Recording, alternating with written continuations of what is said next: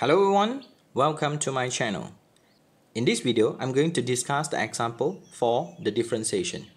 So kindly refers to the question, if y is equals to log base x for the value e, where the x must be greater than 0. Find the dy dx when the value of x is equals to exponent 1. So first of all, my suggestion is by using the properties of log, where we have log base a to the value b can be expressed in the form of changing the base, where we have ln b over ln a. So in order to find the dy dx, first we have to changing the base.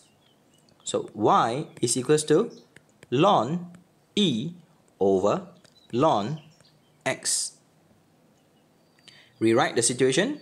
As we all know, ln e we will have 1.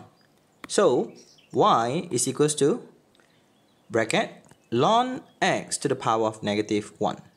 So now let's begin with the differentiation, the situation y with respect to x.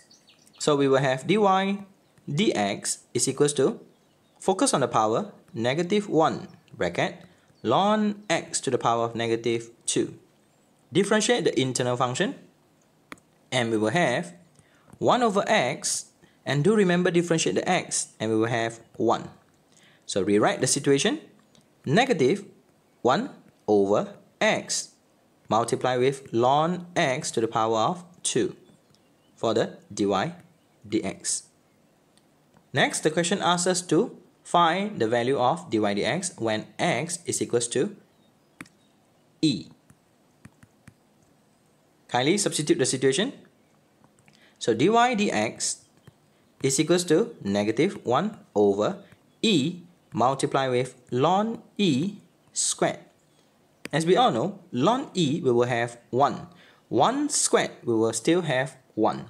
So finally, the dy dx is equals to negative 1 over e, or negative e to the power of negative 1.